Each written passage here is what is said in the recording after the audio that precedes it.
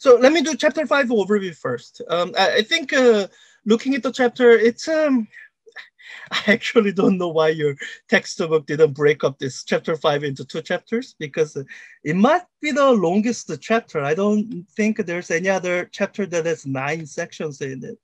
So given that it's such a long chapter, and we are going to be spending 3 weeks in it, let me just cover the portion of chapter 5 that pertains to the sections that we are covering this week. That's going to be the first 4 sections here. And I think for the first 4 sections, what I cover in the lectures that you can see from the modules, chapter 5 of reading and lectures, part 1, that tracks mostly closely. I don't think I'm doing anything out of order. So let me just point out some things that that I think are important. I think you should pay particularly close attention to as you read through the chapter. Yeah, and we will return to section 5.2 and go into discussion of relativity of simultaneity in more depth. So, so section 5.1, it's section 5.1 covers the postulate of special relativity, and I think this is potentially quite new, unusual. I think new is maybe the best adjective. New way to think about physical theories, because I think you are used to seeing laws of physics. I think we are used to seeing things like Coulomb's law. You are used to seeing that various formulas. What many people in this class, I think, are not quite familiar with is something called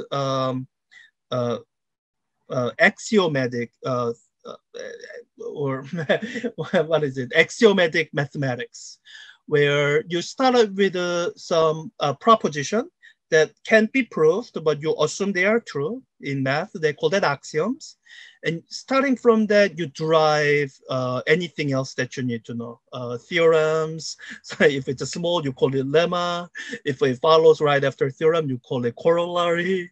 And you might have seen some aspect of that when you took geometry way back when. But I think since geometry, the proof-oriented thinking isn't quite emphasized in mathematics. And the way we cover special relativity kind of falls on that. So we are going to start out with the postulates of special relativity. And those are our 2 axioms of special relativity. And we derive everything else we need from that. So in section 5.1 is where we cover some of the physical concepts that you may be familiar with already, like inertial frames. That's something that could have been mentioned in Physics 4a. I will say for my own Physics 4a that I kind of skip over it. so that's maybe one reason to read through this carefully. And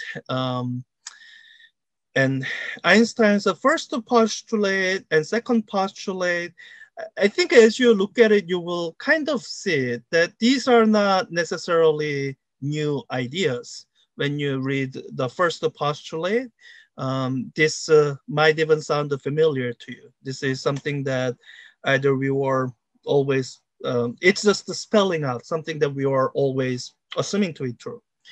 And it's spelled out because it's that important. And Einstein's second postulate, I take some time to go over that in the lecture. And I guess what it boils down to for the purpose of this class is really what it says here. Let me kill what it says here.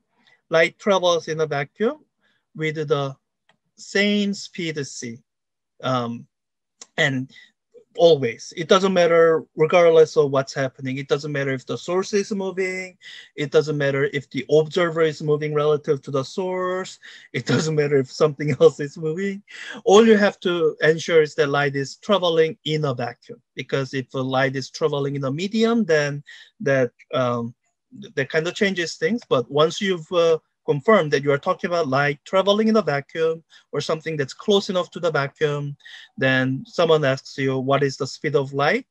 It's always going to be c. And there will be some circumstances where if you, as you apply this postulate literally, you will see you will see either the result or the setup that looks quite unintuitive. And what I want to impress on you, and I take a longer time in lecture to do that, is that in special relativity, it's not your intuition that you can rely on. It's this fact, this postulate that you can rely on. And I'll just say postulate is kind of like physical laws in that it is something that has been extensively tested and we quite strongly believe it is true. The only difference between physical law and postulate is that in a kind of logical sense, postulate is the starting place, whereas the physical law, it's something that you guess based on experimental observations.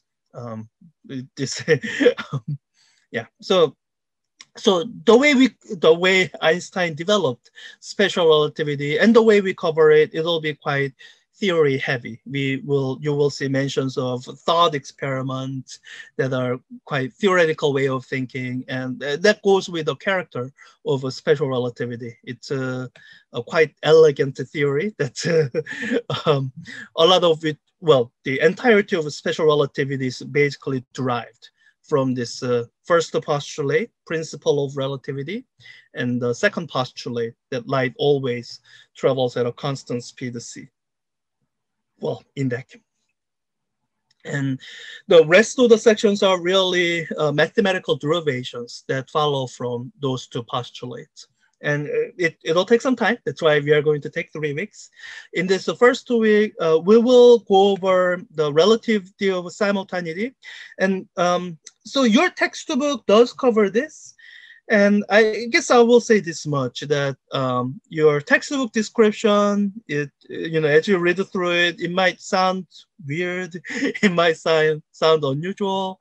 I will just say this much, that your textbook description is correct. There is no mistake there. There's no typos there. I've checked it quite extensively.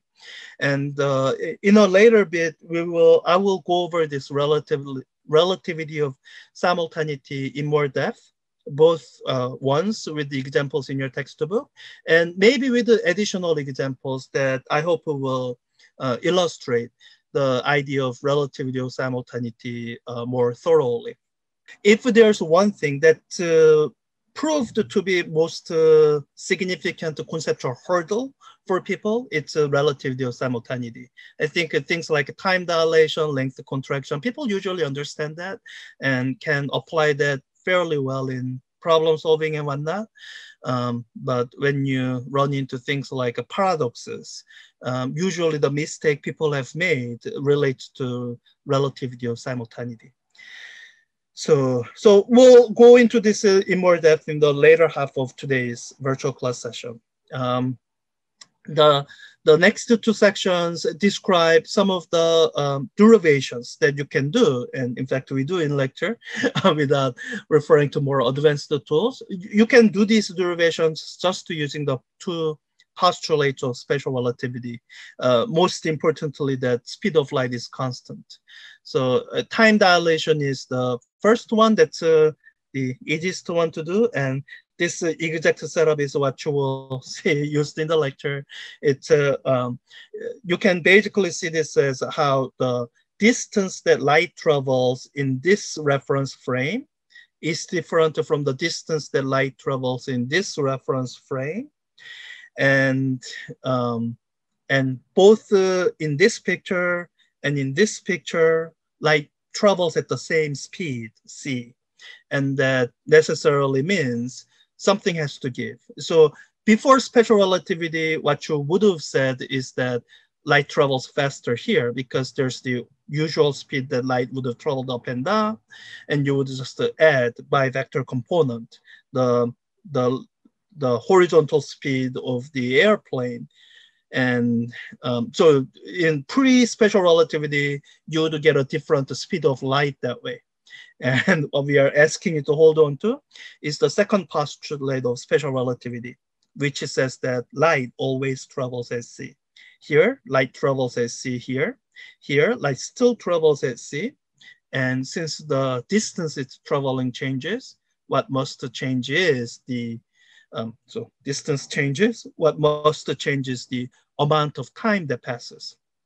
So your textbook uses different symbols to highlight that. This is what we call proper time, to denoted with the symbol tau. And this is the time measured in another inertial reference frame that's moving relative to this proper reference frame. And so they drive the time dilation, and they introduced the factor gamma, Lorentz factor, or the relativistic factor. And there's a phrase that that'll help you remember which way gamma goes, because most people kind of can remember this formula for gamma, 1 over square root of 1 minus v squared over c squared. You see it often enough that you will eventually memorize it. The kind of mistake that's easy to make is which place gamma goes. Does gamma go on this side or on this side? And the phrase that'll help you remember to put gamma on the correct side is this: moving clocks are slow, or moving clocks are slower. And what that means is, if you have a, well, this is my moving clock. And as it's moving, you can imagine this clock ticking down 1 second or ticking up 1 second. And as this moves, this gamma has to be set up so that as this moves by 1 second, the any other clock that's measuring this time, it has to measure longer than a second. So this clock that's moving, it runs slower. It appears to run slower, and I kind of trying to emphasize this, which is that special relativistic effects, they are real effects. They are not just something that's apparent. I'm trying not to say moving clock appears slower. They are actually slower. They are not just appearing slower. So moving clocks are slow. That'll hopefully help you remember where to put gamma on the correct side. And as you do that, one thing to kind of note about gamma is that it's a unitless quantity that's always greater than 1, because this v goes from 0 to c. When it's 0, gamma is 1. As it nears c, the denominator gets smaller and smaller, so gamma becomes larger than 1. So that's time dilation, and there are, this example is famous and good example to think through. I think you have some homework questions that relate to this, so do take some time to read it through. And the decay of muon is actually a good example. This picture is actually showing something that you will more properly see in the next section: length contraction, because this is the proper length of the mountain. It's some height, and in muon's reference frame, where the mountain is moving, it is contracted. But section 5.4 more, as we will discuss later. Section 5.4 will cover length contraction. So, and I think your textbook covers twin paradox here. We'll handle it in some other place. I want to cover this when we have introduced the tool of space-time diagram, because yeah. So we'll come back to this at a later point to handle this more thoroughly and less confusingly, maybe. So section 5.4, this is the last section we are covering this week. It covers length of contraction. And it's, let's see, do they do the, so Yeah, they don't do the same derivation that I do in the lecture. I would really encourage you to look at the derivation. So in the lecture, I do the derivation for the length contraction here. After deriving time dilation, you can actually use uh, some of the things that you derive in time dilation and use the setup of Michelson-Morley experiment to actually set things up to derive length contraction. And take a look at that because apparently your textbook doesn't. And in the end, the result comes down to this. It comes down to deriving this uh, expression here, um, which is this. You can look at this, or with plugging in gamma, the Lorentz factor from before, this. And this L naught is what's called the proper length. It's the length measured in the reference frame of the object where it is at rest. So this is what you might call the object's real length. And in any other reference frame where the object is moving, you measure something different. You measure the contracted length. And you remember that gamma is a unitless number that's bigger than 1. So so the phrase that I have to remember where gamma goes in this expression is that moving rulers are short. So if if this is my ruler and it's moving, then it has some length in its own reference frame. Where it's at rest, it has a particular length. That's the proper length. And as it's moving across, and I try to measure its length, then the length of this thing will be shorter because moving rulers are short. So, and as you will see in lecture, these two things, time dilation and length contraction, they can be derived just straight from the two postulates of special relativity without introducing any new tools. Now, having said that, in the future weeks, in the upcoming, well, next week, what you will see is that you will see us introduce a Lorentz transformation, because these time dilation and length contraction formulas, the thing to remember about them is that they are special situation formulas. They apply to the exact situation that you saw us use here. And when you change those arrangements, these two expressions are not generally true.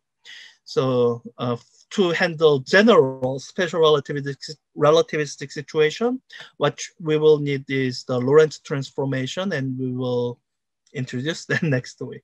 So that's for next week, and I'll talk over these other sections of chapter 5 in a future week. Again, I'm not quite sure why they didn't break up this into like 2 different chapters.